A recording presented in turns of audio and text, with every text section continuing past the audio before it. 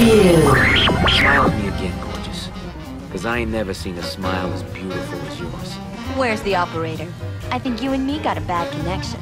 The Godfather II is arguably one of the finest movies ever made, so it's unfortunate that the game of the same name doesn't even come close to doing it justice. Sure, you'll recognise some of the characters, and you get to experience a handful of pivotal movie moments from the perspective of a character who wasn't in them, but the similarities between this forgettable open-world action game and Coppola's masterpiece pretty much end there. Worse still, The Godfather II has clearly been released in an unfinished state, so you have to contend with all manner of bugs, incredibly stupid AI crew members, and inconsistent frame rates at the same time as rival families and the police. You should have seen it coming, Dominic. Much of your time in Godfather II is spent attacking and defending businesses so that you can control them and demand protection money from their owners. The businesses include everything from bakeries that are fronts for strip joints to construction sites and packing plants, but taking control of them always plays out in the same way, so it doesn't take long for the action to feel repetitive.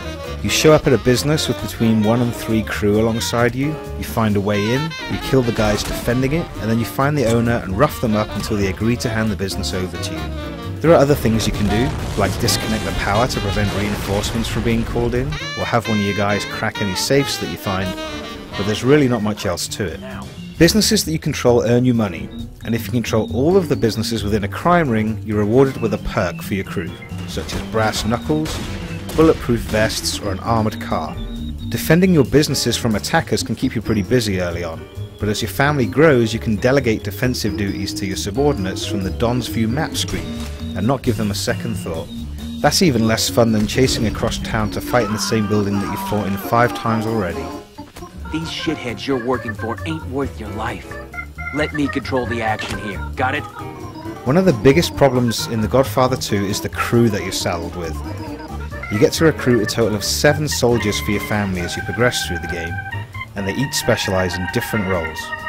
Medics can heal you when you go down, safecrackers can pick locks, brawlers can kick down doors, and so on. For the most part, they perform these tasks with a minimum of fuss. The problem is that anytime they're expected to walk from A to B, there's a good chance there's going to be some weirdness. Order your guys to follow you, and they might get lost. Walk through a doorway with them directly behind you, and you'll probably find them standing waiting for you on the other side. Worse still, they often have difficulty finding their way into cars that you're waiting for them to join you in, and they're even known to run in circles around each other at superhuman speeds on occasion. In short, they're an unpredictable bunch, and they can't be relied upon to do what they're told. That punk's not worthy of digging a hole. The world of Godfather II is equally inconsistent, because rules that apply one moment rarely hold true the next. Sometimes you can vault over waist-high walls, but sometimes you don't have the option to. Your engineer can cut through certain fences in certain spots, but he can't do anything with identical looking fences elsewhere. Defeating all of the rival families in New York, Florida and Cuba will likely take you around 12 hours. And though you're free to continue playing after that, there's really no incentive to do so because there are no enemies left. There's multiplayer support for up to 16 players, and it's kind of interesting that you can level up your crew in multiplayer and then take them back into the story mode, but none of the 4 multiplayer modes are much fun. The weapons aren't balanced, maps are too big, and the modes designed for characters who specialise in arson, safecracking and demolition award more points for killing enemies than they do for completing special objectives.